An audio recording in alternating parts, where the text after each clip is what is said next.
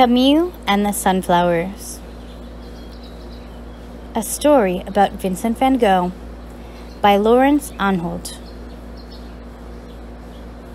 Where Camille lived, the sunflowers grew so high they looked like real suns, a whole field of burning yellow suns. Every day after school, Camille ran through the sunflowers to meet his father, who was a postman. Together, they would lift down the heavy sacks of mail. One day, a strange man arrived in Camille's town. He had a straw hat, a yellow beard, and quick brown eyes. "I am Vincent, the painter," he said, smiling at Camille. Vincent came to live in the yellow house at the end of Camille's street.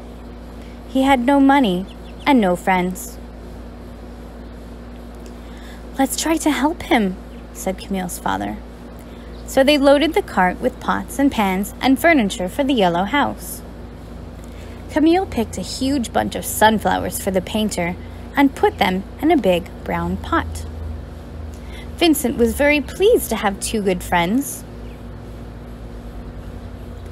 Vincent asked Camille's father if he would like to have his picture painted, dressed in his best blue uniform.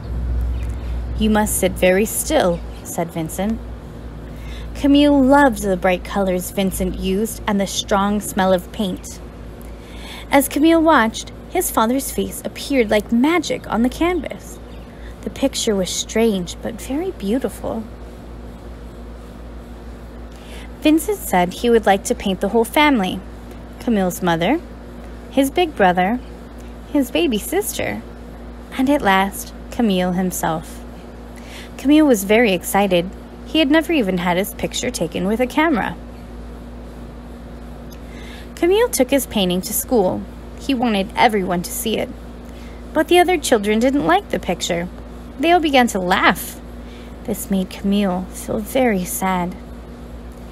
After school, some of the older children started teasing Vincent. They ran along behind him as he went out to paint. Even the grown-ups joined in. "It's time he got a real job," they said, "instead of playing with paints all day." Camille sat for hours watching Vincent work. It was very hot, but Vincent worked fast. He painted the sunflower fields and even the sun itself. "He is the sunflower man," said Camille to himself. But no matter how hard Vincent worked, he could never sell any of his paintings. "If I had a lot of money," said Camille, "I would buy them all." "Thank you, my friend," laughed Vincent. One afternoon, as Camille and Vincent were coming back from the fields, some of the children from Camille's school were waiting. They shouted at Vincent and threw stones at him. Camille wanted to stop them, but what could he do? He was only a small boy. At last, he ran home in tears. "Listen, Camille," said his father. "People often laugh at things that are different, but I've got a feeling that one day they will learn to love Vincent's paintings." That night, Camille had a strange dream. He saw Vincent standing in the moonlight, high above the town. Vincent had stuck candles on his hat so he could see. The sunflower man was painting the stars. Early the next morning, Camille was awakened by a loud knocking at the door. Some men from the town had come to see his father. "Listen, postman," they said. "We want you to give this letter to your friend. It says he must pack up his paints and leave our town." Camille slipped out through the back door. He ran down the street to the yellow house. It seemed very quiet inside.